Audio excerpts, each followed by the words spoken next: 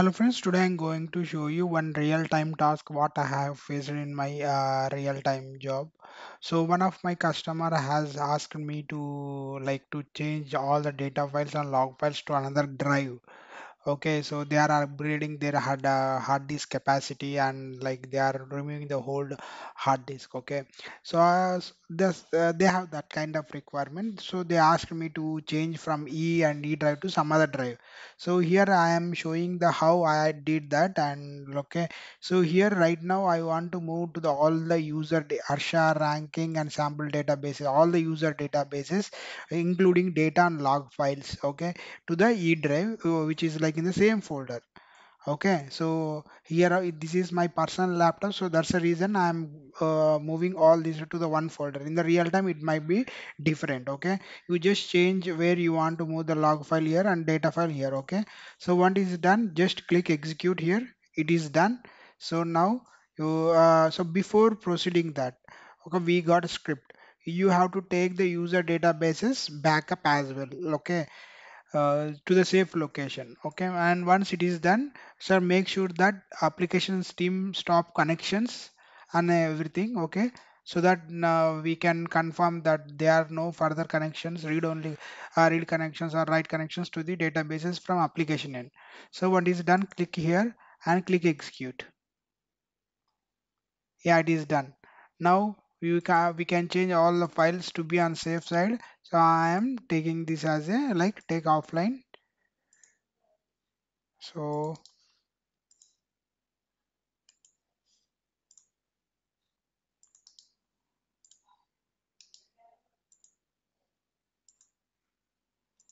it is done.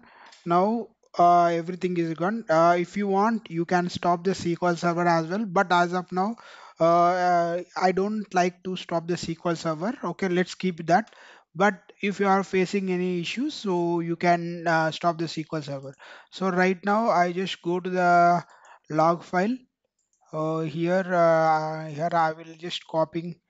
You just copy that. Okay, don't cut and okay. Once it is, I'm pasting here.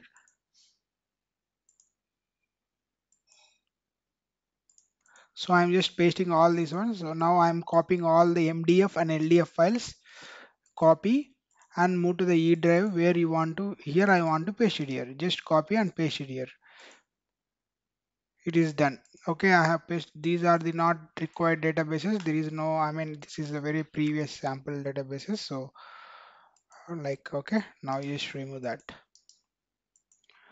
Okay, so now we are having three databases. One is Arsha ranking and sample databases. Now you can turn on the database online. Just bring online.